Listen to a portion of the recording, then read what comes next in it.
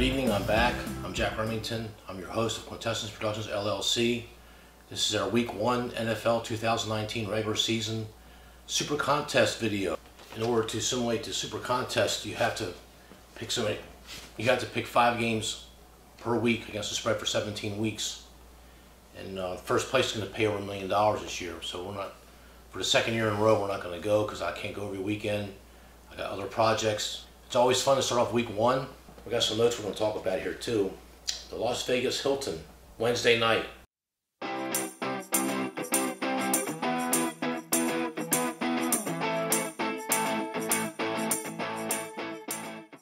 And so the lines are set. And we changed one of our games because there's been a change since the line's been set. And we'll get to that in a bit. The lines will be shown before you even put the picks out. So let's start with the 5 picks. Let's get right to it.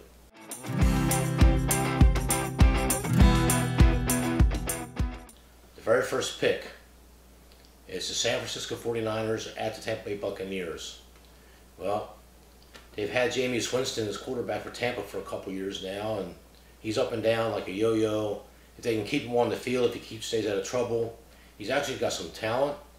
But the 49ers have a different structure. The 49ers are still got the cohesive components from the Harbaugh era, especially on the key components of the linebackers in their defense. But they got Jimmy Garoppolo as the quarterback that they somehow wrestled from this guy, New England Patriots guy. He was this understudy for Tom Brady. This guy's Garoppolo is pretty good. I'm impressed with the guy, and I'm hard to impress. I think Garoppolo could easily be the top 5 quarterback in the NFL if he can stay healthy, if he stays on the field. I know going from the West Coast to the East Coast is a trouble trap for some teams, but to get out the gate, I think the 49ers are going to come out and put Tampa in his place. The line's been up and down. Tampa opened up as a 1.5 favorite, and then the 49ers are a favorite. But when they closed the line here at the Westgate, it was even. And these even games, you must play them in every contest. You must play them if you're going to bet, because you don't have to worry about the point spread. You just pick the winner.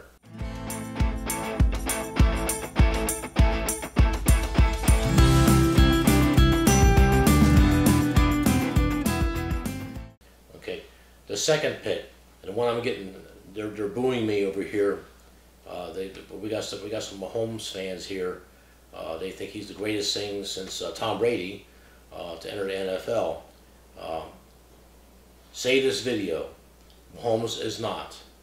Okay, now they got a year of tape on this guy, and there's a thing called the sophomore jinx.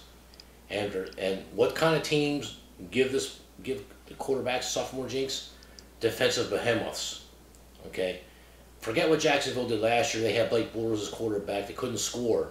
Okay, but by God, they could shut other teams down pretty good, and they got something to prove. And they got, in my opinion, the best general manager in all of football with this guy.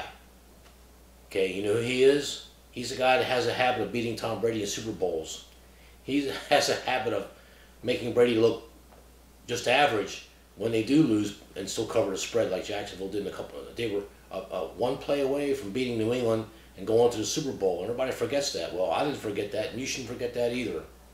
Okay, Jacksonville's a home dog, and this line is set. Jacksonville plus 3.5 at home, hosting Kansas City. Everybody's on Kansas City. Over 70% of the money coming in is on Kansas City. Give me Jacksonville. Put the dash of salt and pepper on the money line. If you're going to bet $1,000, put $500 on Jacksonville plus 3.5.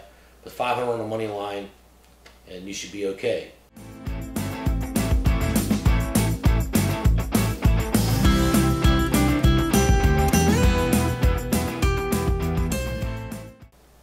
Next game, I'm taking Tennessee plus 5. They're at Cleveland. All the Cleveland Browns they could possibly win the NFC, the AFC. All the Cleveland Browns, they could possibly win the AFC North, and they're going to beat Baltimore. They're going to beat Pittsburgh, and Cincinnati's a train wreck. Cleveland, at last, Cleveland. They could be right, but they shouldn't be favored over anybody until they prove it. I'm going to see it first. And it's been my experience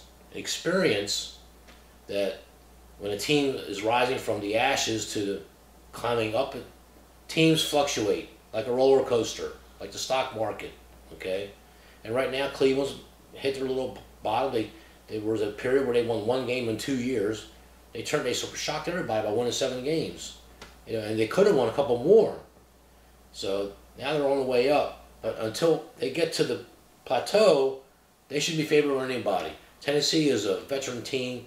They had made the playoffs as a wild card for a couple years in a row.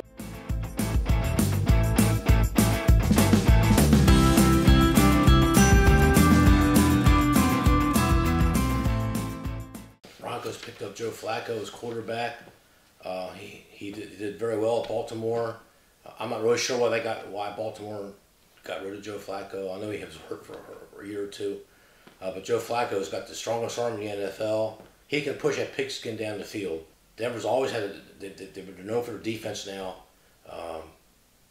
and I just think the Denver Broncos are just a better team than the Oakland Raiders. I think John Gruden, he came back for the money. I like the guy. He's a great coach, and he knows a lot about football, a lot more than I do.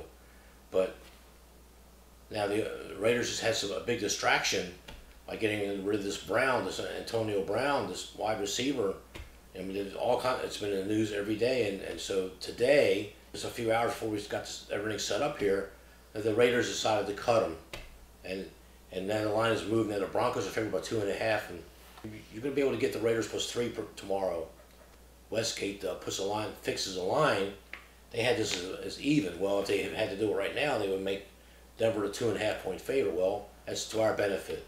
And again, like I said, any game you get even, you must. For a contest, doing contests, you must try to just pick the winner. You have to worry about the point spread. If you're going to be a winner in the NFL handicapping, you got to be able to pick even games.